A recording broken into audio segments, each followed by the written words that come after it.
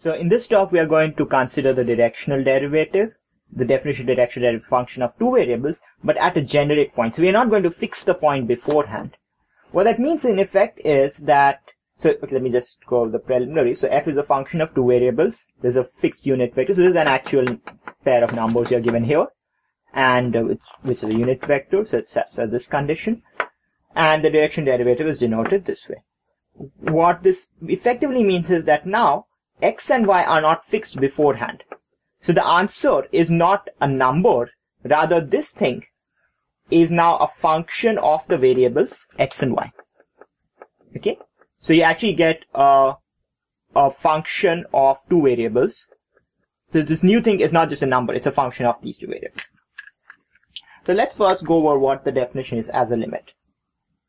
What's this definition as a limit? Yeah? F x plus UH y plus U VH minus F xy. Yeah. So, but notice now this limit is not a number. This limit itself will be a function of x and y. And those are the things you're varying. Okay? Can you think of this as a derivative? It's the derivative of what? Derivative of?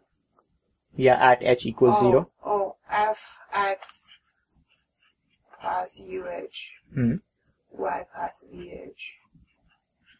So, at h equals 0. But what kind of a derivative is it now? Derivative with respect to h. But, just be careful. Now it's a partial derivative with respect to h.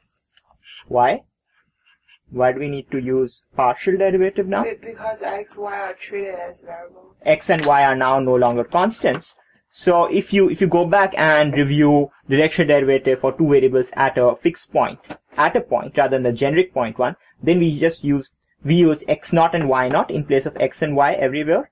And the other difference was here we used the ordinary derivative, but now we are using the partial derivative because x and y can also vary, right? So we need to specify that we are actually fixing x and y, and therefore we have this.